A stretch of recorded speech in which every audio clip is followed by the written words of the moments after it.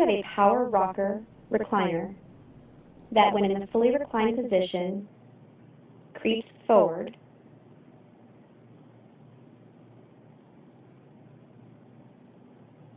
A simple adjustment can be made.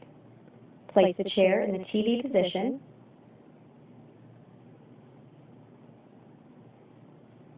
Lay the chair on its side.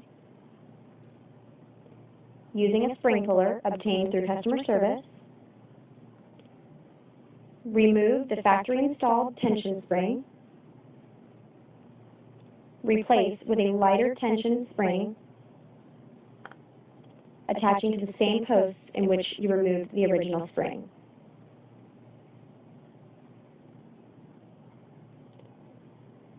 Move the chair to the other side. Repeat the same process. Remove the factory-installed spring.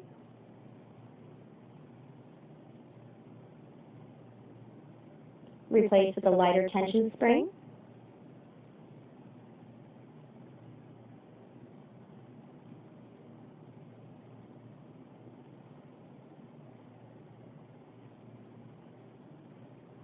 Place the chair in the upright position.